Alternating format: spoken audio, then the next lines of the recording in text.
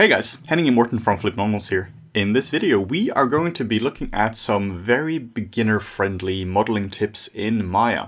We are assuming here that you're quite new to it, maybe you just got started or you're in your first weeks or so. Though if you are more advanced, it's always worth sticking around because I'm sure there are some nice little tips and tricks you didn't know about. Or like for some reason, if you just want to listen to us, you can totally stick around. But if you've done modeling for some time, you'll probably be familiar with some of these. Yeah. But maybe there's like one you don't know. Yes. So the first one we are going to be looking into, this isn't so much a modeling feature in Maya, but this here is more like a modeling fundamental. I remember this is something you've been talking about, Morten, when you got started off with 3D. It was like, I need the 3 key. And it's so soft. How do I make it not soft? How do you make this sharp? And for anyone who's been doing modeling for some time, this is quite obvious. But in the beginning, this is one of these things that is just not obvious. If you add a loop here, we use in the multicut tool. And then if you hold on the control key, you can now add a loop to it. And the closer this loop is added to the edge, the sharper it is going to be. Yeah, I remember I was doing a old tutorial on tutorialize.com. How to model a Scotch glass, and I was following the tutorial one-to-one, and it was great. And then I was like, okay, I'll try to do it from memory. And when I did it from memory, I totally forgot that you had to add loops to get the hardness, so I just had this soft glass. Yeah, because that was a memory thing, you didn't understand it. So if you want this here to be sharp, you are going to have to add loops in a pattern like this. And now you can see you get nice sharpness here. And if you want to make this sharper or smoother, now you select the loops. You can do this in subdivision mode or in regular mode. You toggle between hitting 1 and 3, and you can just move it down. Now you can see it gets, the further down it gets, the smoother the surface gets, and the higher up it gets, the sharper it's going to be. So one thing we should probably note here is that don't model in the smooth mode. Like as you see here, like if you start to move this edge up, at some point it starts to go above, even though it looks like it's still beneath. Yeah, it's here, but it's above. But if you go into the unsmooth view, you can see you've actually pushed above the top surface there. So it's, I don't know, maybe I guess some people do it, but I would advise against it. Yeah, I would highly recommend that you work in this mode and then you check your models like this. So whenever you're doing this, you just go between 1 and the 3 key. It's pretty quick. And if you want to see the cage, what it looks like, you can hit the 2 key as well. A nice little bonus tip for you is if you hold down Shift and middle mouse button and you drag up and down, now you can move stuff around without actually hitting the manipulator. This is how I move stuff around. So if you want to, move this up, you don't actually have to click here and drag it up. Just Shift, middle mouse button, drag up and down. And this works for everything. This works for rotation, scaling, in edge mode, poly mode, in object mode, whatever it might be. Yeah. So I think Maya stores the last axis that you used, but then you can sort of like sometimes, I don't know, for me maybe sometimes it's a little iffy to get it to switch axis. Maybe I'm just retarded, I don't know. But it's a pretty handy way of moving stuff constrained to axes. The next tip is moving the pivot. This is one of these things I really like about Maya, where you can move the pivot very easily. So the pivot is this little guy here where you can move stuff around. Now this becomes handy if you maybe want to snap something together. Let's duplicate this guy, Control D, and now we can move it around. And let's say you want to snap this point to this point. Now, of course, you could just move it up here and kind of hope that it works. But what you can do, you can move the manipulator down here and then you can snap it to this. So the way we do this, if we hold down the D key, and you hold in the D key, you can now just click on where you want to go. It's very, very handy. You can also hit the insert key, and that now you can just click without holding down the D key, and then just hit insert again. Yeah. So that's like a pivot moving mode.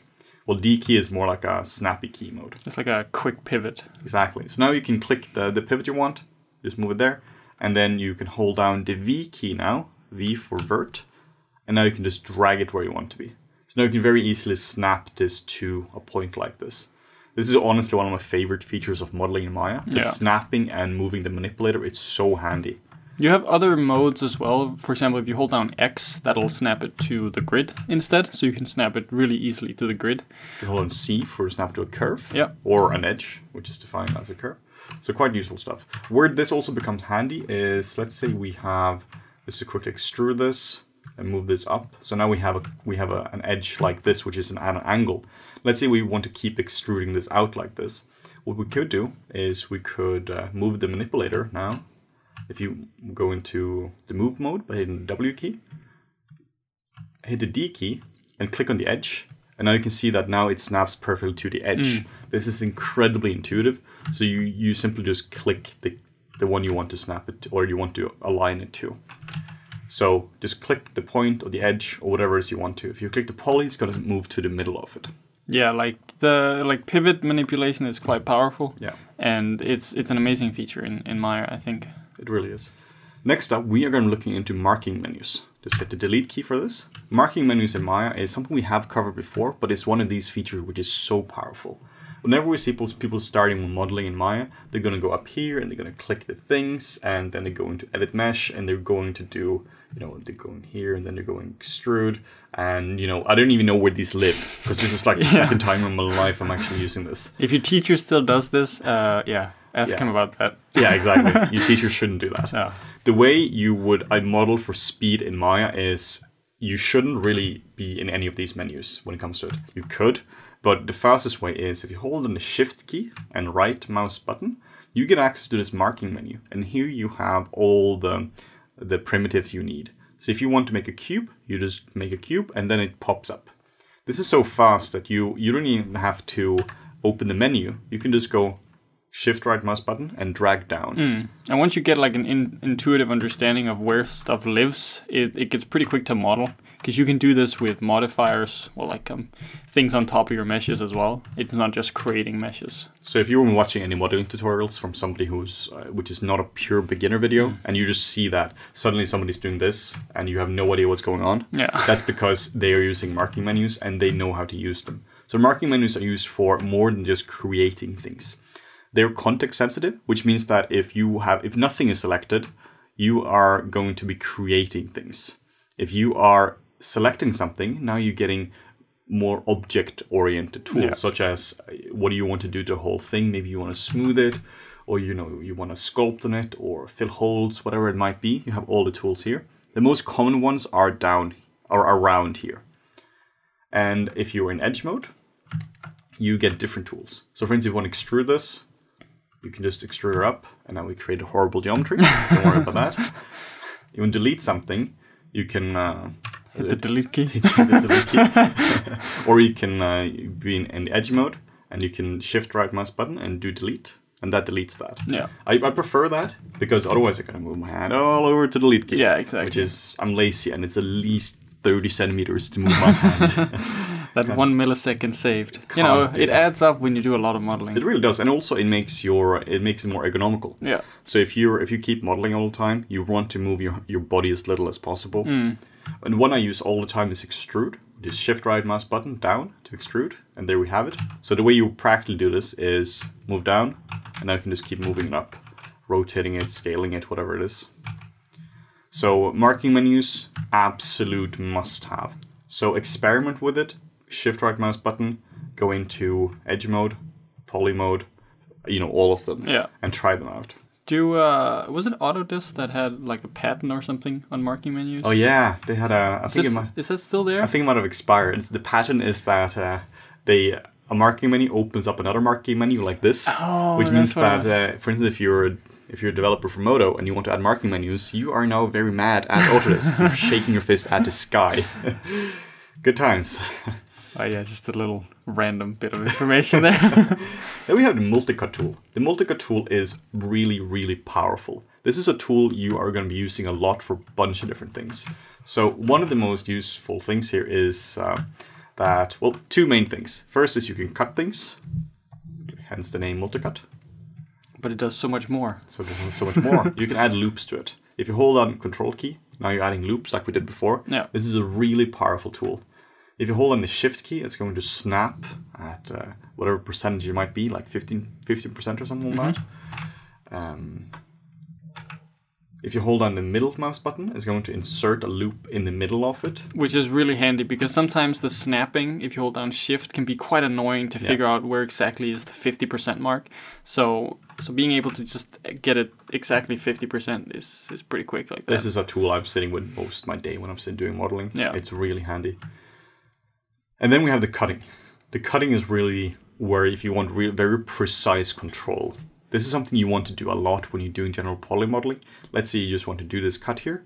You just click where you want to be, and then you hit the right mouse button to cancel it. See, that's a super pro tip, the right mouse button thing, because like you can also do it with enter, but then you have to move your hand, get up, and then you like pause the action. The right mouse button just means that you can just keep, you know, it's pretty efficient like that. It is one of these smaller things which really adds up to it. I used to switch to another tool, so I used to do this and hit the Q key. Yeah. And then I would go back into it and do this. Really annoying. Really annoying. You can also access it by, again, shift right mouse button in edit mode. Oh, sorry, in object mode. And now you go to multicut, and here you have it here. This is honestly one of my favorite tools in Maya. I think it's a really, really good tool. Yeah. You can also cut internally as well within Maya, which is really useful. You didn't used to be able to do this in Maya, which the way you would do it was so miserable. I remember I had discussions with people about that, being able to internally cut, and they're like, why would you ever do that? Yeah. I said, all the time. You would do like this, and then you would add a cut like this to it. It was a nightmare. And then you would move this down like this, and you're like, ta-da!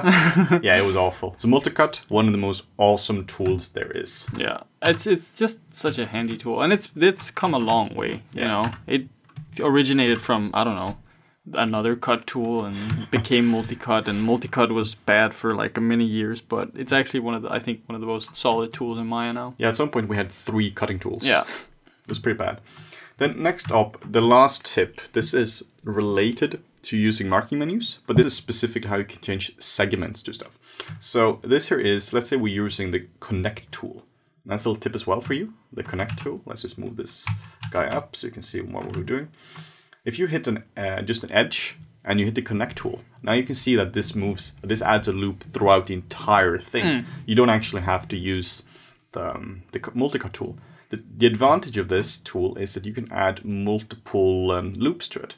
So if you now hold down Control, Shift, and right mouse button, so it takes a bit of getting used to, but once it's there, then you're used to it. Now this opens up a separate marking menu where by default this is going to be set to segments. So now if you hit the middle mouse button and drag, now it's going to add multiple segments to it. Yeah, so it's important to note that the green line here just represents potential loops. These aren't actually committed yet, so that's why you can keep editing it. Exactly. So really useful. So you can Control, Shift, right mouse button for a bunch of these tools will keep adding segments to it. You can also here add the pinch to it, which is going to pinch it to either end. This is incredibly useful when it comes to hard surface modeling, because now you can change the amount of segments you want. This maybe you just want 2, set it to pinch, and now you can add them symmetrically. And you can see all of this happens down in the connect options under the connect tool, but now there's no need to actually go into the modeling toolkit to edit this. Yeah, exactly. It's like you can go up here and set this to like expert mode, and now you can really model efficiently like this. And then we just hit the enter key, and we have now added multiple segments to this. So these are some of our top 5 tips for people who want to get started with modeling in Maya. We hope this here has been useful. Yeah. And if you have any cool modeling tips or anything you struggle with when you were a beginner, let us know, and we'd love to cover this for people who might still be struggling with this. Yeah. So make sure to like, comment, and subscribe. And also turn on notifications by hitting the little notification bell so you get notified every time we put out a new video. Thanks for watching.